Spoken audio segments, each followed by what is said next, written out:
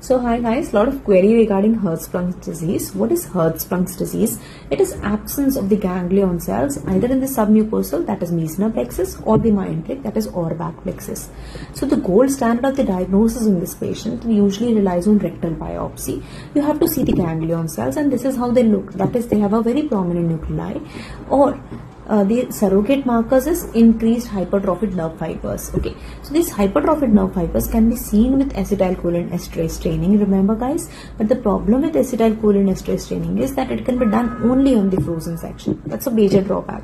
So recently we have come across calretinin staining. So calretinin is a vitamin D dependent calcium sensing molecule. It's a calcium dependent molecule, and it is a very important marker because it can not only identify the ganglion cells but also the small nerve fibers which are stimulated by it. So therefore, absence of the calretinin in the ganglion cells and even in the small nerve fibers in the lamina propria is very suggestive of Hirschsprung's disease.